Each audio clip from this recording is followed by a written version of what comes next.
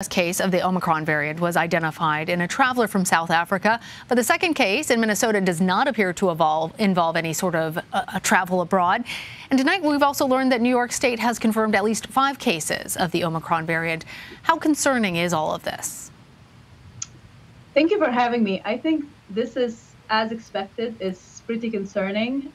This is basically the tip of the iceberg, what we're detecting right now. And it's an indication that there's wide community transmission of Omicron already happening. I just read earlier that the case that was detected in Minnesota had attended a convention in New York City, which tells us that, there's probably widespread in the city more than what we have detected already, which is the nature of these coronaviruses.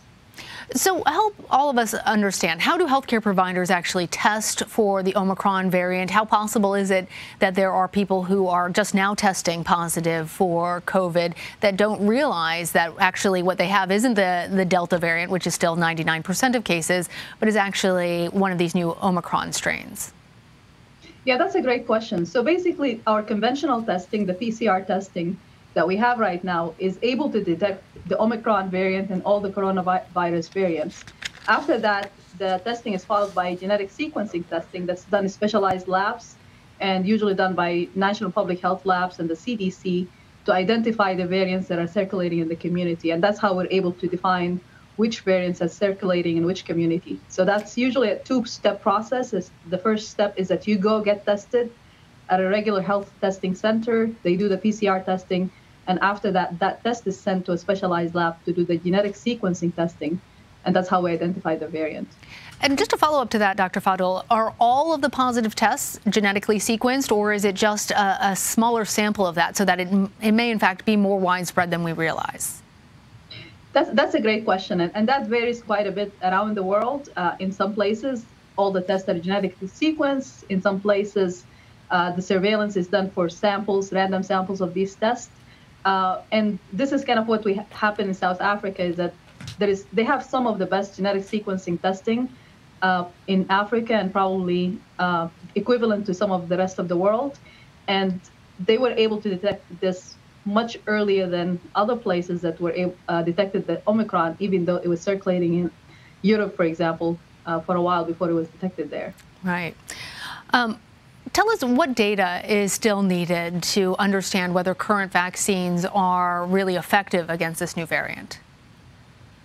I think it's going to take us a while to know for sure, but it's really reassuring that the cases that had Omicron and were fully vaccinated had mild symptoms. And that tells us that even though the vaccine might not prevent somebody from getting the virus, which we also have seen with Delta, but it does still prevent severe disease in these patients. So if we want to fight this virus just like we did with the Delta variant, the solution is to get fully vaccinated.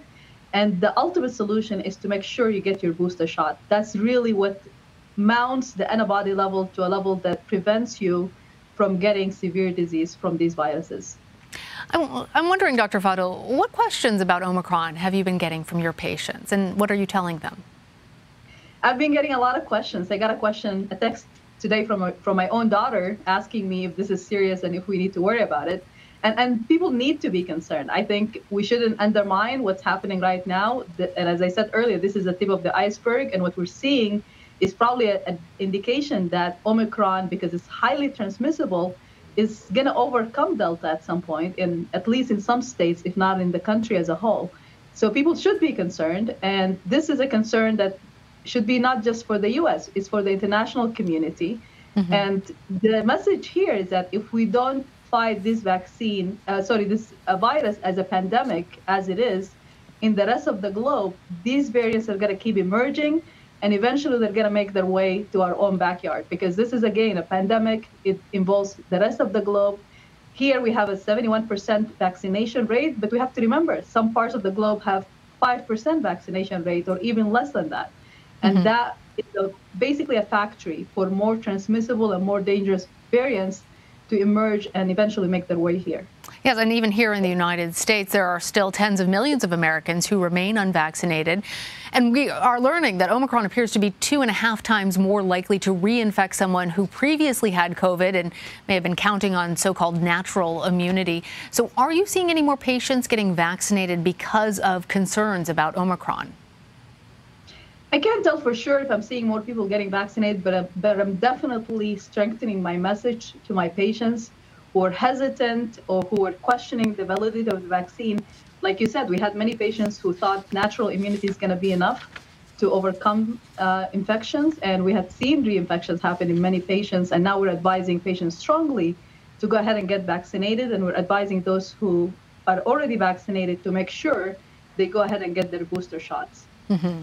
And what other precautions do you recommend taking until we know more about this variant, especially as we're heading into the busy holiday season? Yeah, I mean, this is really the worst time that this could have emerged, because I'm sure many people have already booked their travel. Many people have made plans to visit family and travel to areas in the country that now might have widespread of Omicron. So I think people need to go back to the early days of the COVID pandemic. We really shouldn't underestimate this variant. We shouldn't underestimate the pandemic at all. People need to go back and practice all the measures that we knew were effective even before we had a vaccine.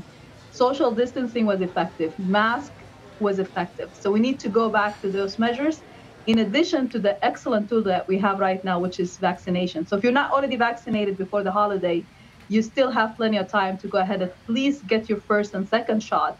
And if you're already vaccinated, please make sure you get your booster shot. We cannot fight this with just hopeful and wishful thinking. We really need to take active measures to fight this pandemic. So appreciate hearing your thoughts, both as a mother and as a healthcare provider. Dr. Nada Fadel, thank you for joining me, and thank you for all that you do.